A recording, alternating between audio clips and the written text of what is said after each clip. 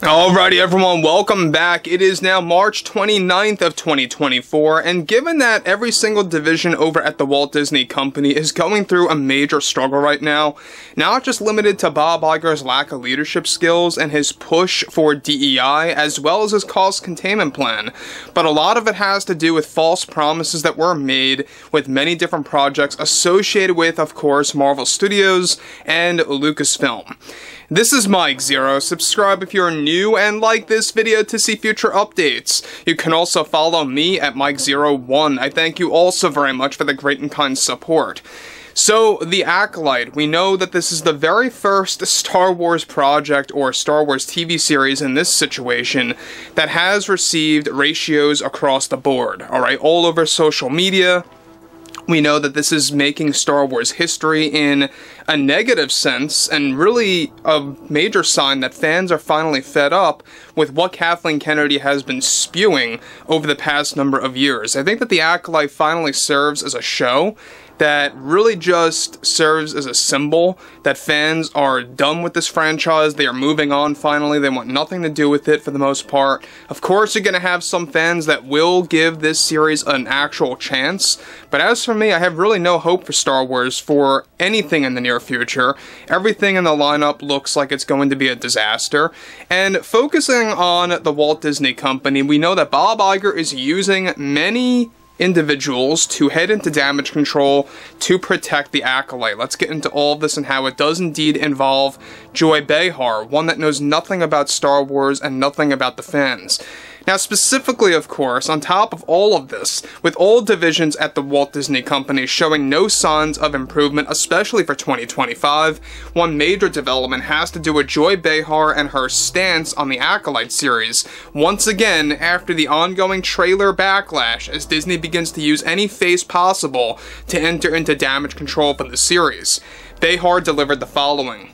As a woman and one that knows many in this business, I don't care if you are in comedy or in show business generally, doesn't matter, but being a woman is very tough, especially in the film industry and everything with television, and I think that what Lucasfilm and Disney understands, and that's why they are moving forward quite well with their series called The Acolyte. Now again, I have been clear about this before, I don't know anything about Star Wars, but what I can tell already about this show is that it seems to be bother a large demographic, specifically males that are seemingly afraid or fearful of these changes, of these powerful female-driven roles in a show as big as this. As far as I know, Star Wars, of course, never had an all-female-led cast that was created by women, and I'm glad that Kathy, who runs the show over there at Lucasfilm, is providing women a chance to make their voices heard in a show like this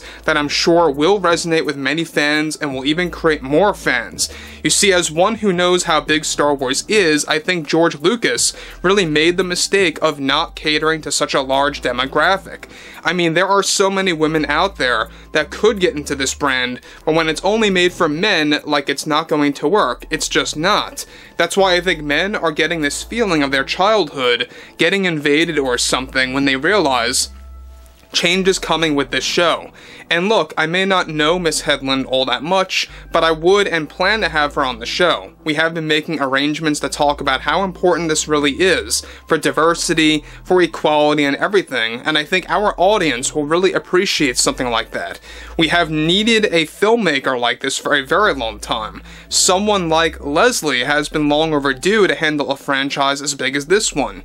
You see, with that other show, I think it was called Ahsoka, the problem there was it may have been a female-led show. I mean, I just love Rosario Dawson, but that show wasn't made by women. So this Acolyte thing is the first of its kind. What Disney has been doing is something that I think is very needed in this day and age. It's time for women to get their roles that they may have never been able to get just a couple of years ago, and know they are able to do that. Now, guys, let me just stop here for one moment about what Joy Behar is spewing. Now, this is no different than what she was talking about when the sequel trilogy was getting destroyed back in 2019, when everything wrapped up with The Rise of Skywalker, when fans were looking back at the past couple of years at that point, from 2015 onwards. alright, until 2019, which was Kathleen Kennedy's era of really destroying the Star Wars films, right? We have not seen a Star Wars movie since then. It's crazy how long it's been, right? Time just flew right by. Now, 2020, 21, 22, 23, and now 24 passing through. That's 5 whole years altogether of no Star Wars films. 2025, no Star Wars films at all. So it's going to be 6 whole years without a Star Wars movie. And then in 2026, they're coming back with a Rey movie. Are you kidding me? That's exactly why fans are fed up with people like Kathleen Kennedy, and that's why they're also fed up with the Acolyte series. And this is exactly why. You have people associated with Disney like Joy Behar saying this nonsense, equality this, equality that, powerful female roles this and that. That's not what it's all about. You know, look, we all support, you know, equality and whatnot if it comes naturally within the script, but when you focus on that, and when your mind is set on that, you're not going to have a proper story. I mean, that's just how it works, right? You're not going to do a good job on the script. You're not going to do a good job on the plot when you're focusing on DEI and all of that nonsense that Disney loves to just cram into these projects.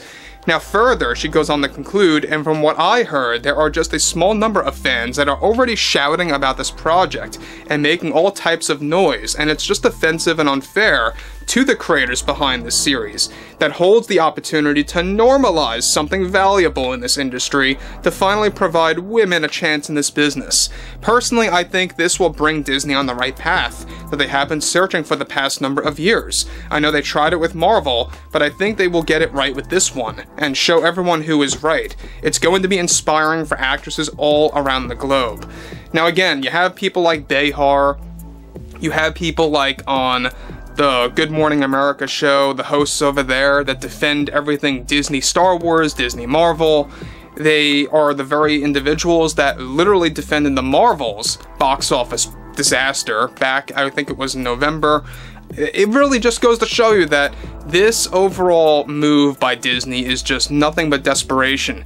Someone like Joy Behar, who knows nothing about this franchise and is already somewhat snubbing George Lucas and disrespecting him as if he was guilty of intentionally excluding women from Star Wars, which wasn't the case. We've always had people, you know, in there. We had Leia for a great example, Padme Amidala. I mean, I don't know where they're getting these from, but they seem to forget that we've had powerful roles like that in Star Wars from the very start. Now, again, Joy Behar is a major face of Disney, alright? She will defend them through and through because she knows that Disney is her bread and butter, because she's got The View.